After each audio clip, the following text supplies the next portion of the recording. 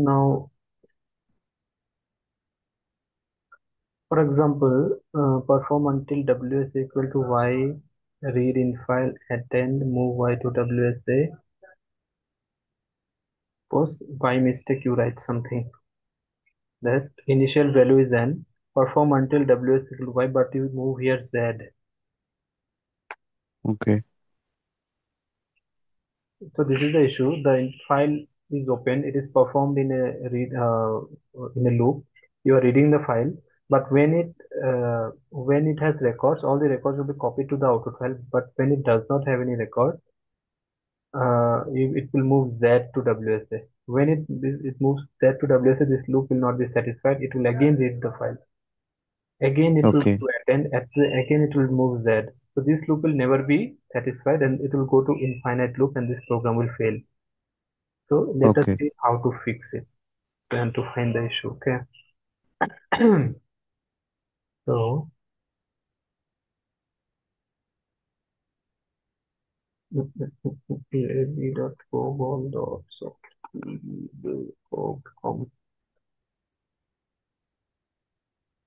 this program is small. If you have any sample program in your with you, you can give me. I will show you Yeah. mm, Okay. in complex programs how we generate it.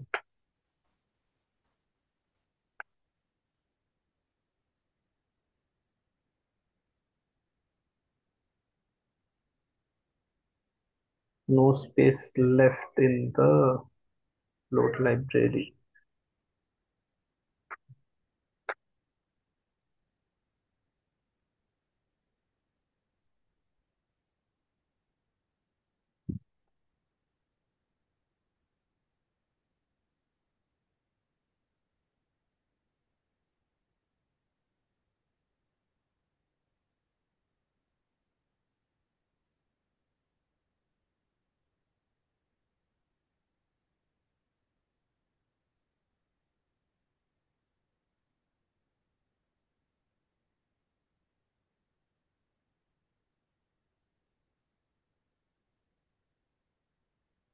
Now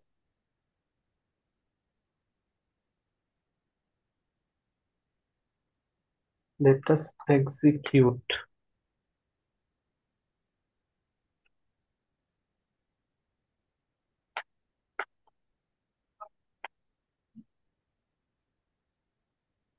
So this is input file. For example, this is output file. This is the node module. Program name is debug. Correct? Yeah. So if I submit, what will happen? Appended as 00004038. Let us see what happened. This is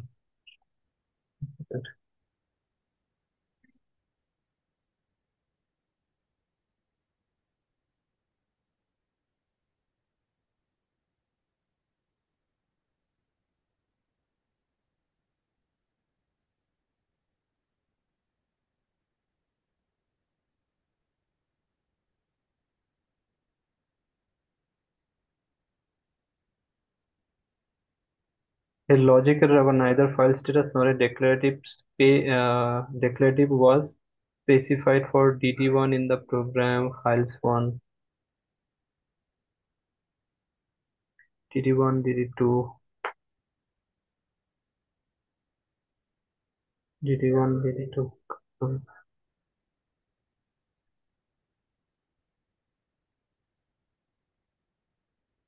It's showing files on. Hmm. I did something wrong. Load lib correct, huh? Debug.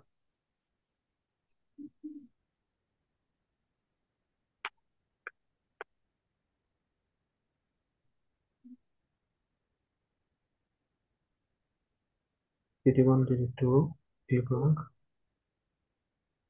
Okay. Correct only, no? Debug. Mm. Huh? Yeah, yeah, correct only. Which one is it picking?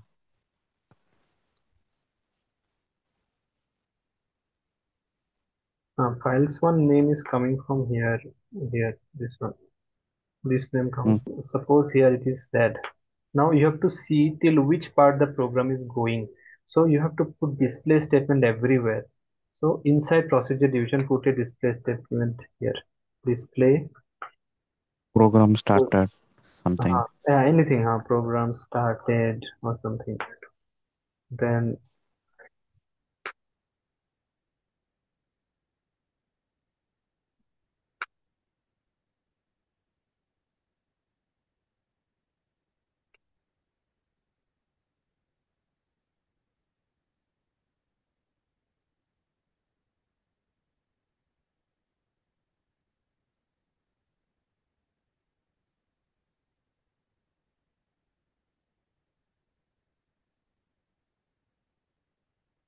variables initialized, then loop started, reached at end, reached not at end. Okay, so let us see Yeah. which part it goes. So now compile it first, then go to spool and check. Program started. Okay, Okay. Input file opened. program started. Input file open, output file open, variable initialized, loop started. So inside perform also it goes. Then reach not at end, reach not at end. Then reach not at end. How many time it is coming? One time, two time, three, four, five, six. 6. 6 times it is coming. Why? Because the input file has 6 records. Okay. So if you check the input file,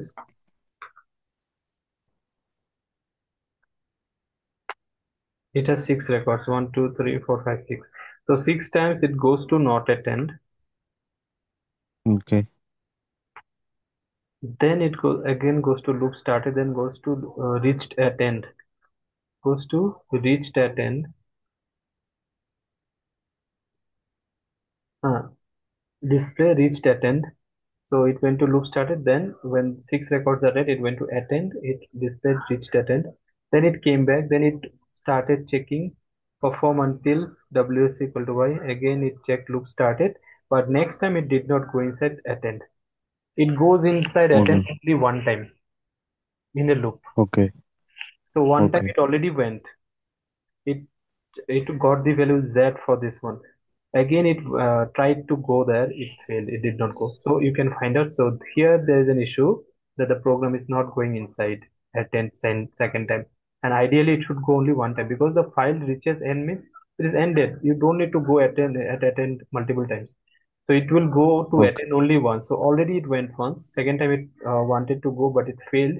So you will easily find out that there is something wrong here in read in file Okay. attend and here. Then you will see, okay, I have written move z, but here the loop is expecting move y. So you can easily find out this is the error. This is how you can Okay. start. Now this program is very small. Okay, here you can Okay. write display statement from here to here. But when the program is very big, how will you handle it? How will you handle display statement?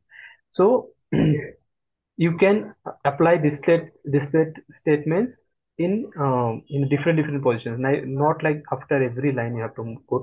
Suppose in generally you will see in the COBOL programs in real time, you will have paragraphs. Suppose 10 paragraphs are there: initialization paragraph, read paragraph, process paragraph, and this one. In each paragraph, go to each paragraph and give a display statement. Then run the program and check Okay. whether it is going to each paragraph or not. If it is not going to some paragraph, then you check the previous paragraph. So you go to the previous paragraph and put this display statement after every line in the previous paragraph. Then again run. Then you check whether it is going after every line of the previous paragraph or not. If it is not going, you can find out, okay, there is something wrong here, and wherever it is not going, you can find out the line. But if it is going to each and every line of the paragraph, but it's not going to the next paragraph, then there is something wrong between that paragraph and this new paragraph in between, the logic, the flow, there is something wrong. This way you can find out, because if the program has 5,000 lines, Okay. it's not possible to put display statement like after every line. So you put inside paragraphs. Then you check.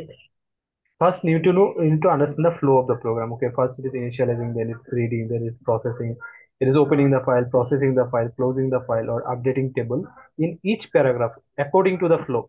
Now see, One thing you should remember that in your program, the paragraphs may not be there in the same sequence.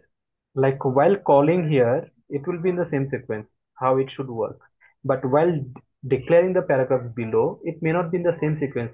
Open para may be later, read para may be before open para, update para may be before, close para may be before, and initialize para may be later. So it does not matter where you declare the paragraphs. What matters is where you are calling the paragraphs from. While calling, you should call in a sequence. First initialize, then open the um, file, then open cursor, for example, then fetch cursor, close cursor, then process the process file, then fetch cursor, like that. Then finally close the cursor, then close the files, like that in the same sequence. Then finally stop run. But while declaring, Okay. it may be in a wrong sequence, different sequence. So you have to first understand the flow. Then you put display in all the paragraphs and see whether it is going through all the, and take only one record in the input file. Because if you take 100 records in the input file, it will be difficult. No, how many displays will you see? Take only one record, run it and see whether it is going through all the paragraphs or not. Wherever it is not going to a new paragraph, just before that, whichever paragraph is there, put display in each and every line. Or if the paragraph is Okay. big, suppose the paragraph has 100 lines, put display after every 10-15 lines and check if it is going till the last. If it is not going, wherever it is not going, put display after every line in that part only. Like that, after Okay. 5-6 runs, you will be able to find out the exact location. And what debugging tool does is, with Expeditor and all, you have this breakpoint debugging, line by line debugging, this kind of options you'll have. So breakpoint, as in after certain number of lines, you'll put some uh, debugging statement, and when you execute that, it will break the program based on the positions where you have put the pointer, and it will break and you'll see whether the event lies in that zone or not. Line by line debugging means it debugs the program line by line, so it's the tool which automatically understands the logical error inside the program. But display is something which is manual. You write, you execute the program, then you have to manually find out. This is the difference. But display statement is also very, very effective. Okay, you should know every Okay. tools also display, because the tool is automatic. No, sometimes you cannot trust the tools also, but display statement is something which you are providing. Yeah, and 100% it will detect something, because COBOL program is operated line by line, this line, then this line, then this line. If it is not going here, then there is something wrong here. Correct. This is how you'll find Yeah. out. So if you have any sample program, big program, give me. Um I will show you how to debug with display statement there.